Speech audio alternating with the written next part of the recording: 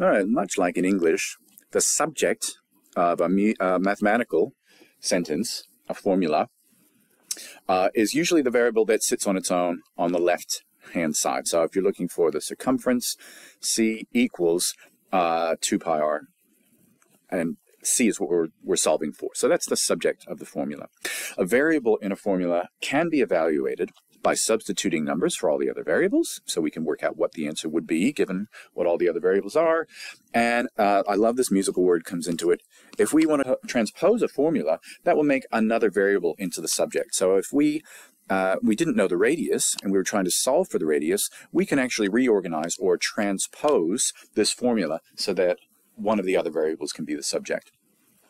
To do this, I'll show you use similar steps to solving an equation, since these variables are just numbers, they're just code for numbers.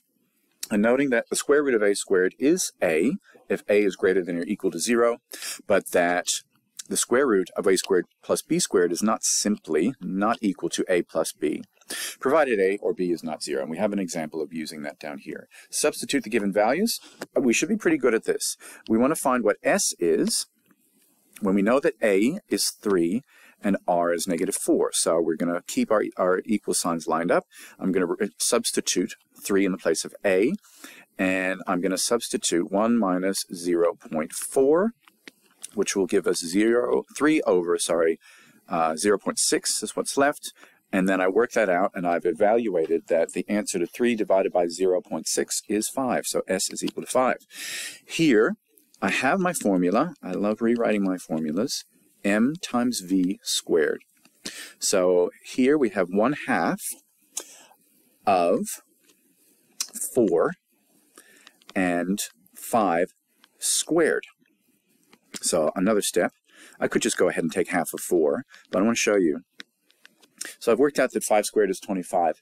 So you could do these in any order. So 4 times 25 is 100, half of which is 50.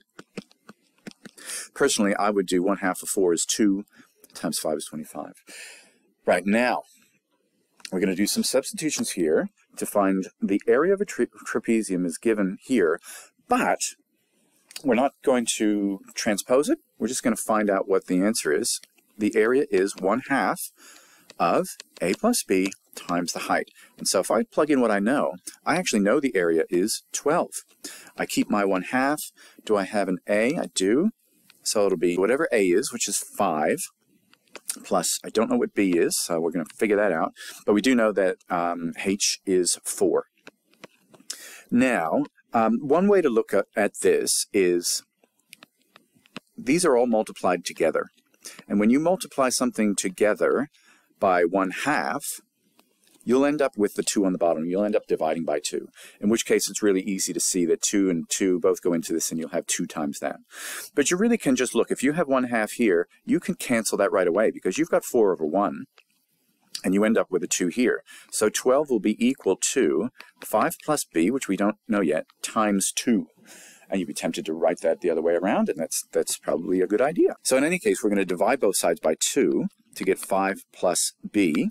Divide by 2, divide by 2, and that gets 6 equals 5 plus b. So you can probably work it out from there that what you need b to be is 1. In fact, I'm going to write it in the right order. I'm just going to swap them around because remember, I can put 6 is equal to whatever's on the other side of that if this is true. So I'm just going to swap them around. Transpose each of the following to make b the subject. So the subject is going to be on the left-hand side. I'm starting with c, which is our current subject, is equal to a times whatever x plus b will equal. So we're just going to transpose, we're going to rearrange things. There's a couple different ways to do it. And if you look in the textbook, there's another option of what you can get as an answer, which is also correct. We're going to do it this way, which makes the most sense to me. If I divide both sides by a, that'll leave me with x plus b on this side. And over here, if I divide by a, the best I can do is c over a.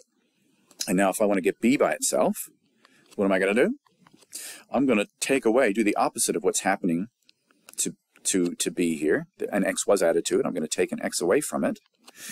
And that will give me c, I've really made it scrunchy, c over a, whatever that is, minus x will give me b. So therefore, writing it more prettily, putting my subject on the left, c divided by a, take away x.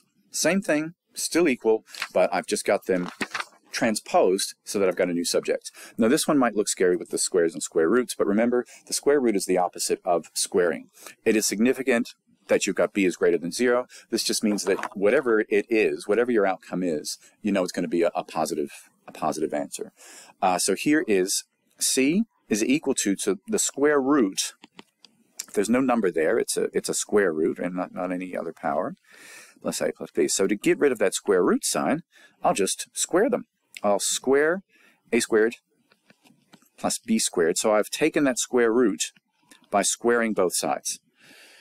So the square root of a squared plus b squared, if I square that, I come back to just a squared plus b squared. Okay? Stay with me.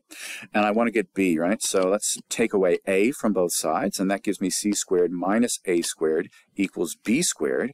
And now, you're like, I'm at b squared. If I were to take the square root of b squared, I would end up with b. And remember, this is an equation. I'm just going to hop them over here. I'm going to do a hop. And then, logically, the square root of what I've got written there is going to be equal to b itself. Amen. Hallelujah.